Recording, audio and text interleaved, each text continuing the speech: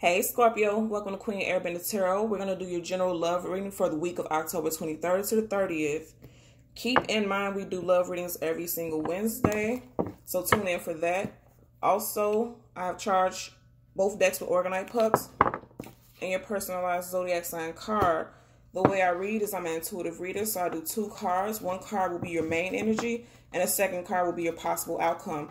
We do love reads on Wednesday because Wednesday is ruled over by the goddess Venus, and the goddess Venus rules over love, beauty, and finances. So if you want to do any rituals or anything pertaining to any one of those things, you want to invoke the energy of the goddess Venus because she will be very helpful in regards to those matters, okay?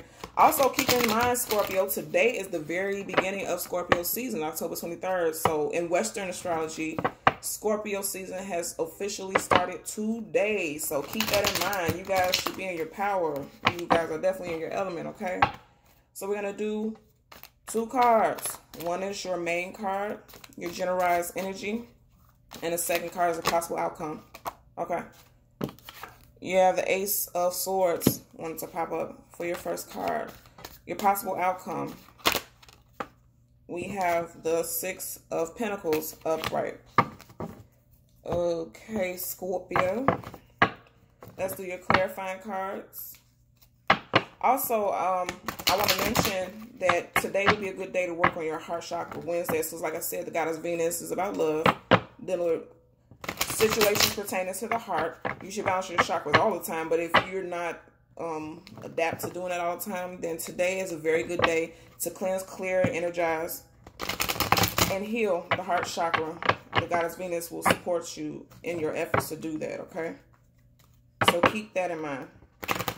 Also, wearing the color green or using green crystals, jade, and rose quartz. Rose quartz is green, but it's a heart chakra crystal. Using those crystals will help raise your vibration also. So keep that in mind, okay?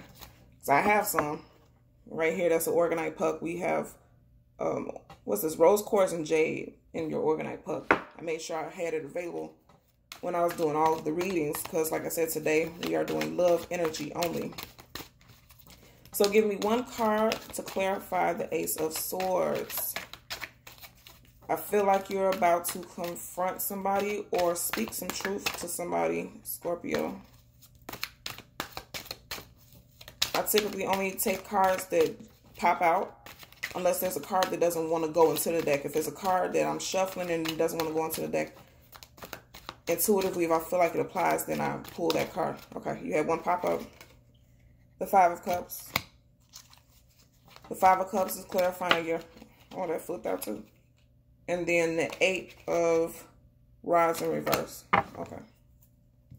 So, Scorpio, you have two communication cards, right? Let's get into it.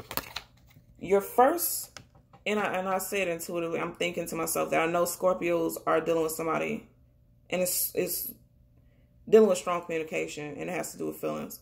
So your initial card, your general energy, is the Ace of Swords. The Ace of Swords is clear-cut communication. There's no questions about it.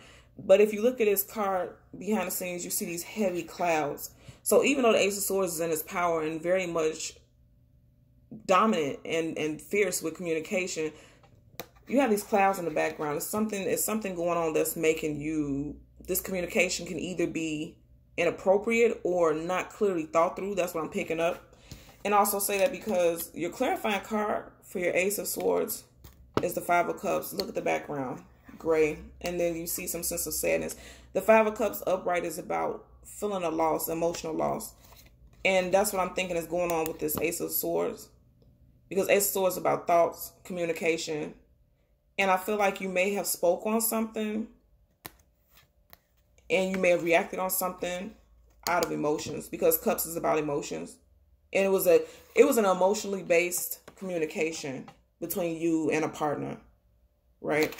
And I feel like it may be, because in this particular deck, the Six of Pentacles upright is about somebody overextending themselves, overgiving. You may have possibly told a partner that you felt like you were giving more than this partner was, right?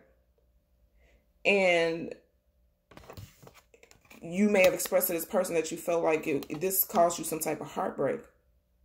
And I feel like in response, this person probably isn't really talking to you about it, okay? Because to clarify your Six of Pentacles, you got the Eight of Wands in reverse.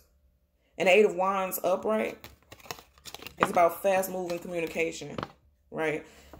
In reverse, I feel like this person, whoever you spoke to about your feelings and how you feel about the situation, they have decided to either retreat and not connect with you and communicate.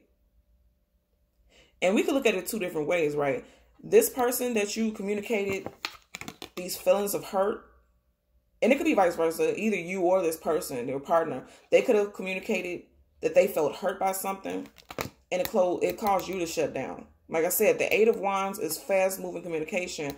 This communication between you and this person is slowed down. Again, communication. And look how it's cloudy in the background.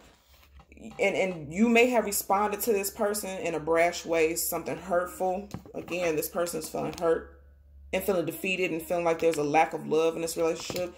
You may have spoken too quickly, and it, you know, it didn't go right with this person.